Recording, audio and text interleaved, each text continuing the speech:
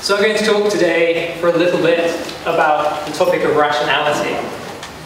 And in particular, I want to talk about a certain surprising and puzzling feature of rationality, which is that there's a certain way of reasoning, a certain kind of way of thinking, which we do all the time, and that it looks really rational to do.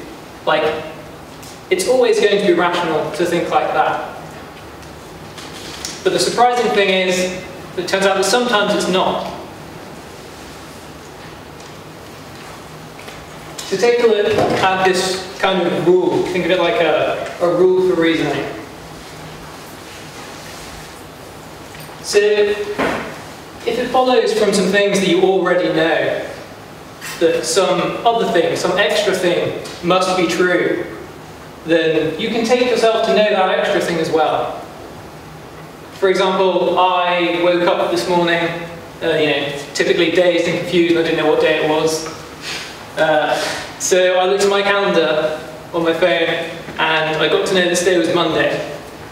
And I already knew that on Monday I was giving this talk. So putting two and two together, I went, today's Monday, I'm giving that talk on Monday. Aha! Now, I know that I'm giving that talk today. And so that's a hopelessly banal example, but this is something that we do all the time. And they're not always that dull. So this is a way of taking things you already know and getting to know some extra things as well.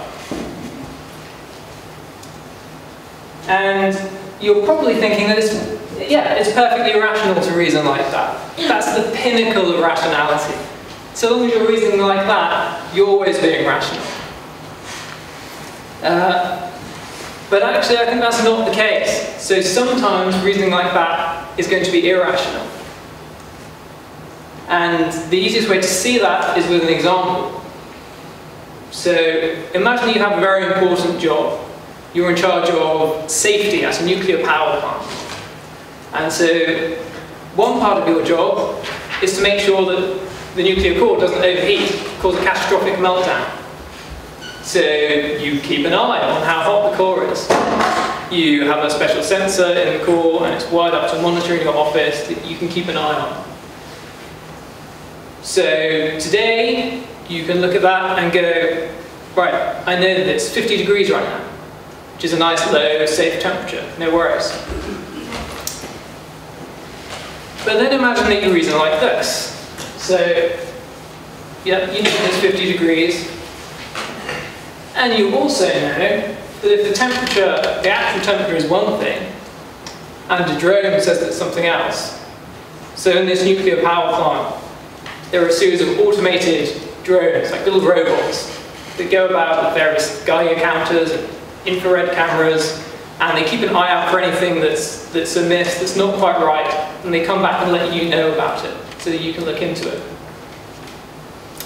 Yeah, and so you know that if the temperature is one thing, and one of these drones comes along and tells you that it's something else, then they must be wrong. So that's, if the temperature is one thing, they say it's something else, that's inaccurate. So they must be malfunctioning somehow.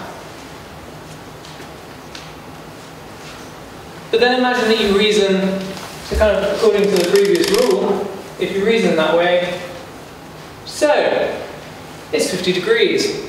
If the temperature is one thing and a drone says that it's something else, then that drone is just wrong and it's broken somehow. So, aha! Now I know that if a drone comes along and tells me that the temperature is something other than 50 degrees, then that drone is wrong. It's inaccurate and it's just malfunctioning somehow.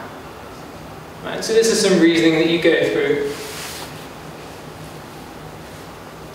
using that rule. And then drone comes flying through your doors right after you finish doing this. Flashing lights, going, danger, danger! The core is overheating! I don't know why it sounds so evil, by the way. That's entirely accidental. It's not a Dalek plot. It's danger, the core is overheating! And so what do? Well, actually, you're surprisingly calm about it. Because You take a look at this drone and you think to yourself, well, sure, this drone says that the core's overheating, but look, I just worked out, like it's right up there in black and white. I know that if a drone comes along and says that, then it's inaccurate. There's just something wrong with it. That drone is broken. So I can safely ignore this drone. I'll just shut it down and leave a note on it for the engineering team to come along and fix it on the weekend. But obviously that looks really irrational. So you shouldn't just ignore what the drone says, because you don't actually know that it's broken. It could be that your sensor's broken and the drone's fine. So you've ended up with this really irrational result. But all you've done is reason according to our rule.